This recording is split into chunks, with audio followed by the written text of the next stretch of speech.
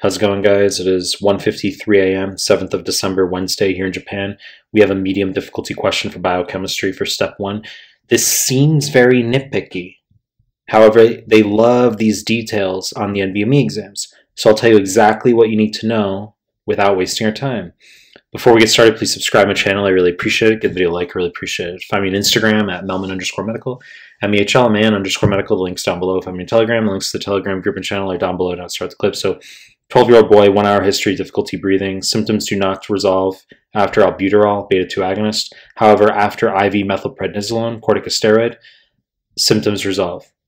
Question wants to know the most likely explanation for his improvement. Okay, so let's just whip through the answer choices here. Choice E, go backwards. Choice E, binding to G protein stimulates phosphoinositide turnover. Wrong fucking answer. This refers to G alpha Q. Okay, so we're going to get production of IP3. They want you to know that this is the answer on nbme exam for oxytocin. So oxytocin agonizes G alpha Q, G proteins, and causes phosphoinositide turnover. Okay, produces IP3. Also refers to HAV1 or 3-MNMs, the mnemonic. Anything that agonizes H1, alpha-1, vasopressin-1, muscarinic-1, muscarinic-3. Okay, I mean, that would be G alpha Q. In this case, wrong fucking answer. Choice D, binding to G protein, stimulation of adenylyl cyclase, wrong answer. This refers to G alpha S. Okay, this would be albuterol. Okay, beta-2 agonism, beta-1 as well. Could refer to vasopressin 2, dopamine 2, histamine 2. Okay, I mean, there's a lot we could chat about. It's pass-fail exam. You want to memorize your G proteins, that's fine. Wrong fucking answer. Choice C, G protein, inhibition of adenylyl cyclase, wrong answer. It's G alpha I. Okay, so, I mean, MAD2s, anything that agonizes muscarinic 2, alpha 2, delta 2, or dopamine 2, I should say. So, I mean, that's G alpha I, all right? You could be aware of, you know, nitpicky stuff for microbiology if we want to get tangential, such as pertussis toxin inhibiting G alpha I. Holy shit, so we get an increase in CAMP, right? So, I mean, there's stuff we can talk about on that front. Point is, it's the wrong fucking answer. Choice B, binding to cytosolic receptor, translocation of the nucleus, activation target genes, correct answer.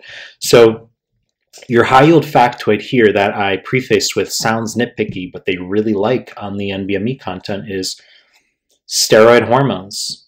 Okay, they bind to intracytoplasmic, intracytosolic receptors, followed by translocation of the nucleus, and then upregulation of gene transcription. So it could be any steroid, testosterone, estrogen, progesterone, cortisol, aldosterone. Okay, I mean, these are all steroid hormones. I mean, you've got methylprednisolone, it's a corticosteroid. So same thing as prednisone, right? Hydrocortisone. So these are all corticosteroids, and that's what they're going to do. That's why they take some time to act. So you give a steroid, it's not going to work right away, and that's because it requires binding to a cytosolic receptor, translocation of the nucleus, genes have to be transcribed.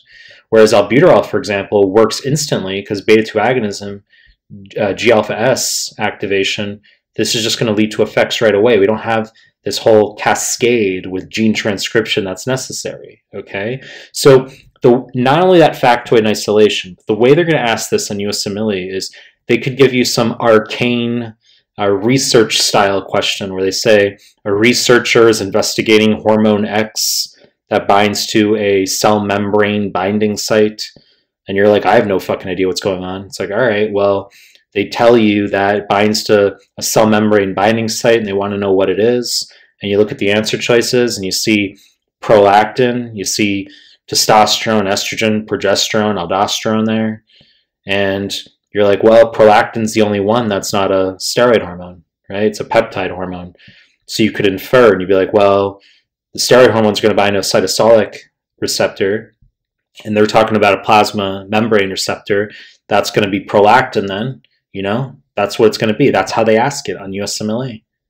So real quick, JAK-STAT tyrosine kinase, wrong fucking answer. This actually refers to prolactin and growth hormone. It's nonsense. In fact, interestingly, if you know too much, you risk getting questions wrong because, as I just fucking said, prolactin, growth hormone, they act through JAK-STAT, tyrosine kinases. There is a sneaky fucking question, an audacious fucking question on one of the nbme exams where they tell you something with growth hormone, okay? And they say there's some sort of cancer, some sort of abnormal process that leads to G-alpha-S activation, which we said before is adenylyl cyclase, okay? But growth hormone is technically JAK-STAT, tyrosine kinase. So it's weird. It's like if you knew the factoid that growth hormone acts through JAK-STAT, but in that one question they give, they actually want G-alpha-S, adenylyl cyclase, because they mentioned G-alpha-S. They want adenylyl cyclase in that question.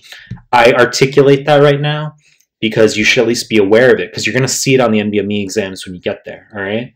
So point of consolidation, steroid hormones bind to cytosolic receptors. Thyroid hormone, T3, T4, you need to know bind to nuclear receptors. You know the deal. I'm going to make more content. If you like my stuff, subscribe my channel. And I appreciate your time. That's it.